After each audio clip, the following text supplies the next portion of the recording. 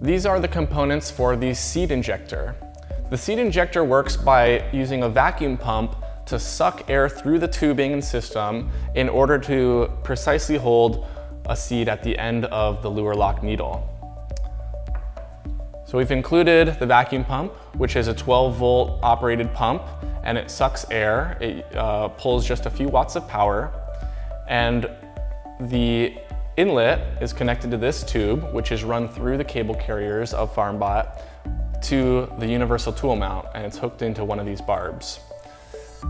The air is sucked in through this port here and through the number 1 port on the seed injector.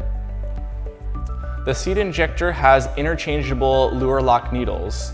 The lure lock is this locking mechanism here, which takes just a quarter turn to attach the needle to the base.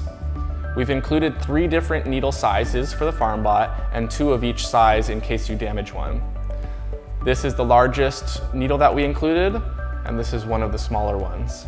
They're color-coded, and we have the specification for which color corresponds to which gauge needle on the documentation hub. So the smaller needle would be good for smaller seeds, such as lettuce, while the larger needle would be good for larger seeds, such as those of squash.